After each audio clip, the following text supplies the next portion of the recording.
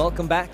I am joined here with Seth from IBM, and we're going to have an expert session where Seth is going to guide us through data mesh, data fabric, and some of the terms that a lot of you have been asking, what does this really mean? You've heard the terms. Seth is going to clear up for us what they really mean. Please introduce yourself. Yeah, thanks. So I'm Seth Dobrin. I'm the Global Chief AI Officer at IBM. And sorry it's me instead of John Emmerich, but unfortunately he tested positive for COVID, so he's stuck back in his hotel room. Happens. So, data mesh is a term that's been flying around for a couple of years, but I've been saying here that we hear the term here at the conference 1 or 2 years in advance, and then people start to have to do the thing that they hear. And so now it's not just a term anymore, right? People are putting this into practice. Yeah, so I think data mesh has kind of matured into what we talk about as data fabric. Okay. And I think you were asking me before we came up, what's the difference between data mesh and data fabric? I've been having some conversations with Gartner about this, and I think my perspective, and I believe theirs, is that data mesh is static, meaning that you have a single view. There's no active metadata, there's no active governance, there's no active policy enforcement, data residency enforcement. Data fabric enables you to connect to a vast majority of data sources across an organization's landscape, whether it's on public cloud or private cloud or multiple private clouds or in a SaaS property, and enable you to connect it and get value from it. Mm-hmm. Is data mesh a technical architecture? Or is it an organizational architecture, or both, perhaps? Well, so again, at IBM we talk about data fabric. Mm-hmm. We don't have our products are more active. So we have active metadata involved. We have active. Has it superseded yes. the other? Okay. Yeah. So okay. It's superseded data fabric. It's more, or data mesh. It's more advanced than data mesh, and it's really what enables us to have this combination of both centralized data and decentralized data. And in today's polyglot, multi-cloud, hybrid cloud world, you can't centralize everything. Bringing everything into one database, data structure, there's no value to it in most cases.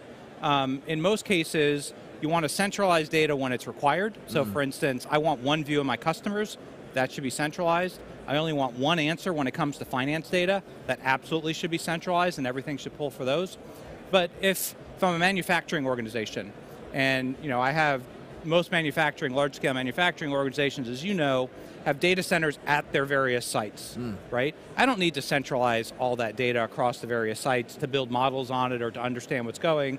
I need to be able to connect virtually to it and get those insights. Right. And then you can use either, bring the data together when you need to retrain models, or probably more tenable is doing federated learning, training at each of the sites, bringing the changes and adjustments in the hyperparameters together and creating a new model from those adjustments to the hyperparameters or the different features of the model. You also see this across multiple clouds, so I may have data on AWS, on Azure, on IBM Cloud, at multiple private clouds on-prem, legacy data sources in Salesforce and Workday. How do I bring all this together in a way that's scalable for my employees and looks like it is in a single place, even though it's not? Yeah. If we compared with another technology, like just conceptually, like version control for code or something like that, you have a tool like Git that enables it, that is where the features drive certain behaviors in the developers. And then you have the software engineering methodology, which might tell you that you need to do things a certain way. Which of those two directions do you feel are driving these changes more? Is it technological things that are pushing, or are they like governance and people things? So it's both business needs and technological advancements. So business leaders and business users and data analysts that sit in the business need to have access to data.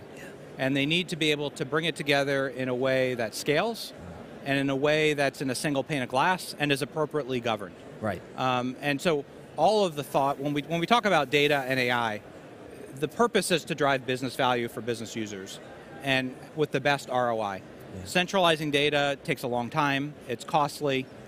Usually those projects fail because people get bored with them because they're not getting value from them, right? The people who are paying for it are in the business and they're not getting value, why are they going to pay for it? And so I think it's important to talk about it from I'm going to skip through some of these because this is really an AI focus, but I'm going to skip to this slide here, which just talks about data fabric, and this talks about things that business leaders need. Business leaders need self-service access to data and models for their organizations. They need to augment their knowledge across the organization, and this helps them build, we do this by building an abstraction layer across all the data through technology called data virtualization. And it wasn't until about 18 months, 24 months ago that the real virtualization was even existing. Before that, it was federation that everyone rebranded as virtualization. So the last couple of years, you've seen that. Smart integration. So we have all these data across all the different entities. How do we bring them together in a conformed manner? How do you use AI to understand data, integrate data, bring it together? Multimodal data governance. So as we're moving data across, how do I ensure that data movement can happen in the first place, right? Because there's data residency, data sovereignty laws. There's data privacy we need to be worried about, especially here in the European continent where GDPR is well, everywhere GDPR impacts, but especially here. How do we make sure that people are getting access to personal data only when appropriate? How do we make sure that data scientists are only using data for the intended purpose? That's really important. And then having a unified lifecycle management. So you have all these disparate data sources. You need to be able to enforce a lifecycle management across it. And companies can often get in trouble when you think about governance processes, especially if there's regulation. If they do it really well in one part of the organization and they don't do it well in another part, a regulator can come in or you can get sued and they can say, well, you know how to do it. You're doing it really well over here. You chose not to do it over here, so thus you're liable. Right. Right, or more, I'm not a lawyer, so, right, so more likely to be liable. And so, once you do it well, you have to be able to do it well across everything. Data Fabric enables you to do that. And then, of course, like I said before, it's delivered across any form factor, public cloud, private cloud, edge, et cetera. So that's, and this is a very active process. So data mesh is static. You build this, it doesn't do it automatically. Someone's got to really implement it. And so think about, everyone knows IBM Watson, that's our brand for AI. This is all driven by Watson AI technology. Okay. I'm actually impressed that we're getting closer to the hybrid cloud approaches to stuff as fast as we are, because... We're not getting close to it, we're doing it. There are real companies, real large-scale companies doing it today. Right, and the reason why one was skeptical to begin with was that many of these software as a services that were offered were, I think, purposefully designed to lock you in to that cloud platform, making it super difficult, if you put it into some kind of big table, let's say, somewhere, it would be very hard to get the data out of it. Companies are still there are some startups that are still trying to do that today. Right, and so it's pretty neat that we're seeing the convergence there, but one question then is, the terminology was different, but maybe some of the concepts had precursors in the early big data platforms of the 2008-ish era, from Cloudera and these people. They were talking in similar concepts, and maybe it was too early, or maybe it wasn't exactly the same thing. What do you think? Yeah, so I was only been at IBM for 5 years. So before I joined IBM, I was at one of the companies that were leading this. So we were Cloudera's first customer. We were Neo's first customer. We were, name one of these big companies, been around for 10 years. We were their first customer, enterprise customer. And so if you look at what Hadoop was driving and MapReduce, right, which is really what drove, MapReduce is what drove the adoption of Hadoop. That was driving dump everything into a central source. Cloudera's intent was not for companies to do that, but that's what they did. Cloudera's intent was for them to put it in there in a way that maintained metadata, that maintained kind of intelligence about what's in there. The reality is, in most cases, that's not what happened. And Hadoop is very expensive, right? And so you have triplicate copies. It's not inexpensive, and so that's why once Spark emerged, you start seeing what's closer to what we're talking about today with the data fabric, where you put everything in an object store, and then you use Spark and Kafka, Confluent, right, to start moving data around, and that enables you to get what we called back then more of a data hub, where you kind of, you still can have some centralized data, have some decentralized data, and you use these modern tools. And this was very immature then, you had to build it yourself. Today, you can get out of the box from us Yeah. and from a couple others.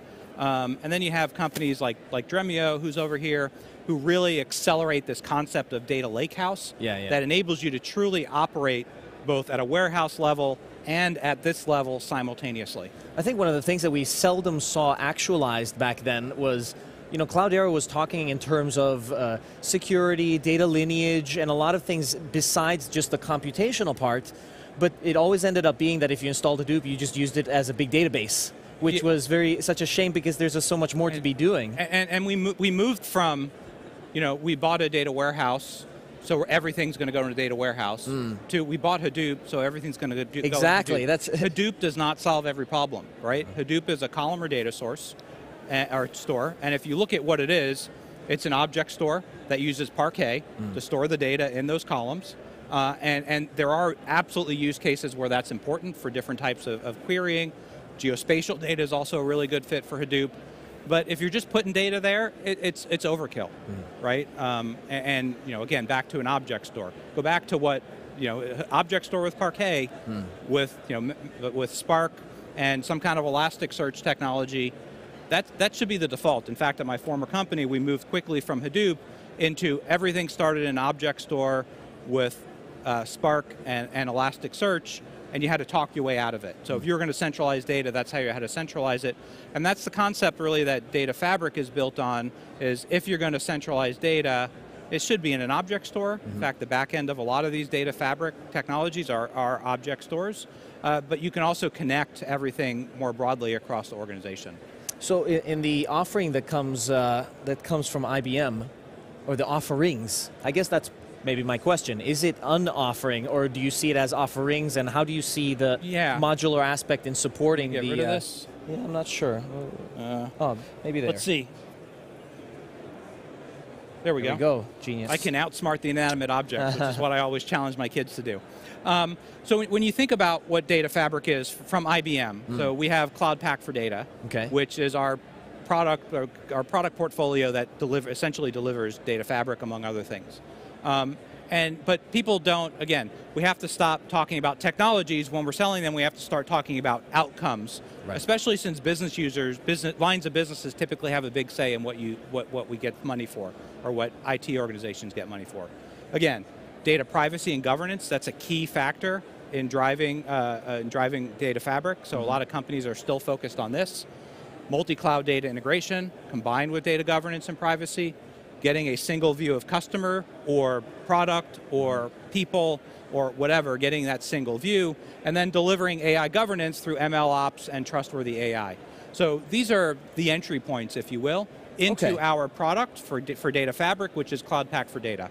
Okay, so it's about having a holistic strategy to these emerging best practices in data management. Would that be a correct characterization? Data management and AI. And AI. Yep, so think about it. The goal of this is to build data products and to build AI products. Right? So the goal of these two things in a Data Fabric, the ultimate goal is we want to make data available to people in the company, or we want to sell it, and we want to make models available. Now, to do that, you need to be able to implement concepts of observability from product development. So back to your analogy to product development, you need to have observability around your data, where you need to know typical data governance things like data quality, data completeness, are the privacy policies being enforced? Is there personal data in it? So you need to apply that, but you also need to start thinking about what's required for that data, for the use of that data from an SLA perspective. Is the payload being delivered in a timely manner to solve the problem that the business user is trying to use it for? And so you need to start thinking about those concepts here. You need to start thinking about the same concepts here and moving away from just thinking about performance metrics and fairness metrics. Those are important, absolutely, but you also need to start thinking about this model, this AI, is feeding something.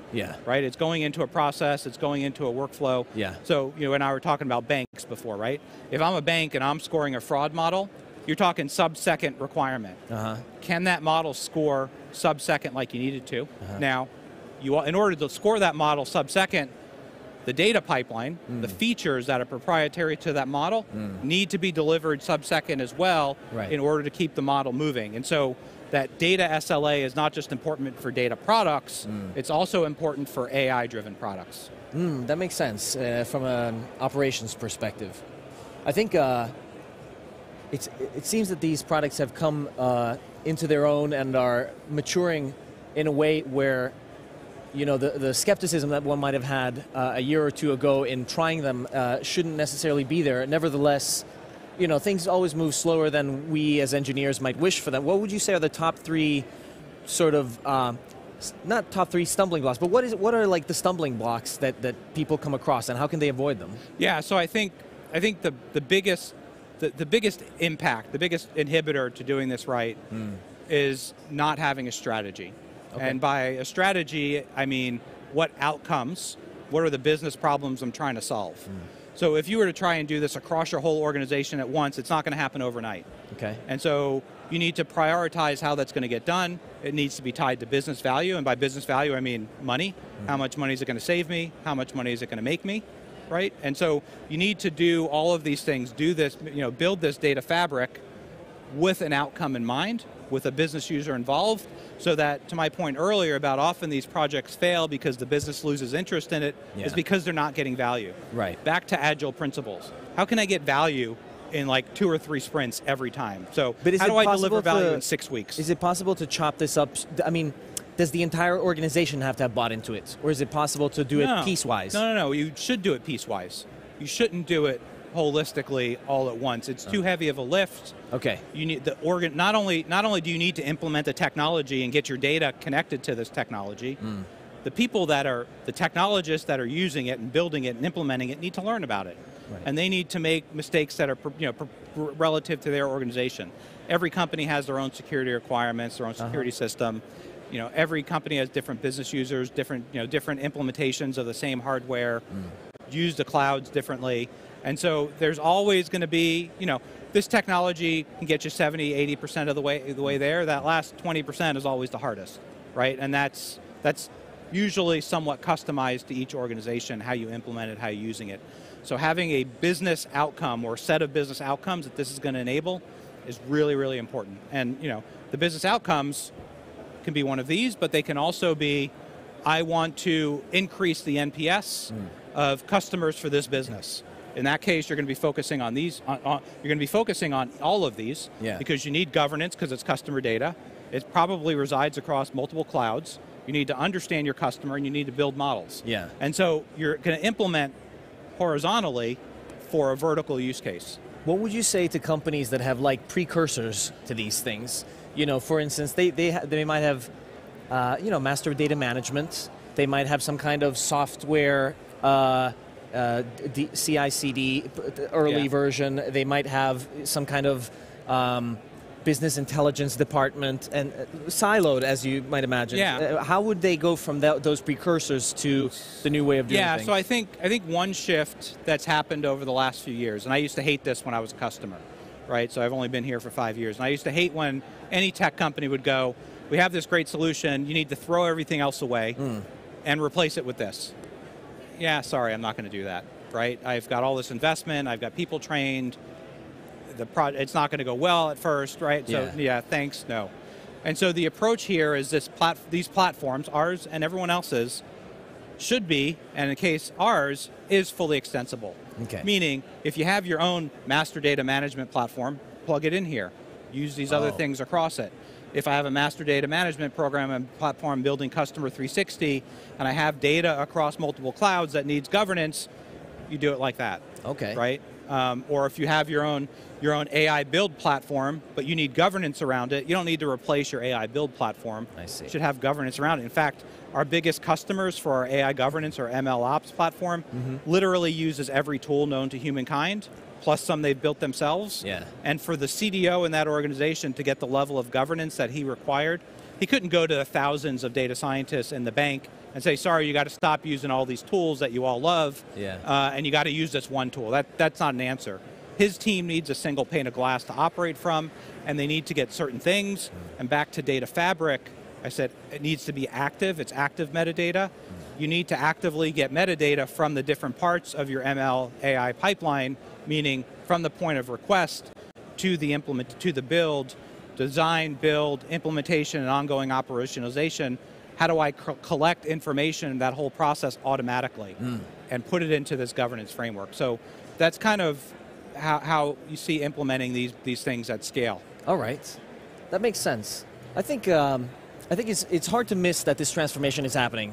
And in all likelihood, people do have these legacy systems in place. What's one piece of advice you would give to people that are looking to sort of modernize and start working with this? Where's the starting point? Yeah, so I think the starting point is with the use case or set of use cases. Okay. What is the place that you're going to get value? How are you going to implement it? Who's going to be using it? And make them part of the process. Start with a business strategy. Okay. You can't have a technology strategy that's connected to a business strategy. You need to drive something with technology that makes your company better, cheaper, or faster. All right. Well, Seth, it's been fun, and I think I'm a little bit smarter now after having talked to you about this, so I hope the audience got a lot out of it. And if you're interested in talking more about data fabric, data mesh, and everything data, probably, get in touch with Seth. Yep. Thanks. Nice to meet you, Thanks Robert. for being here.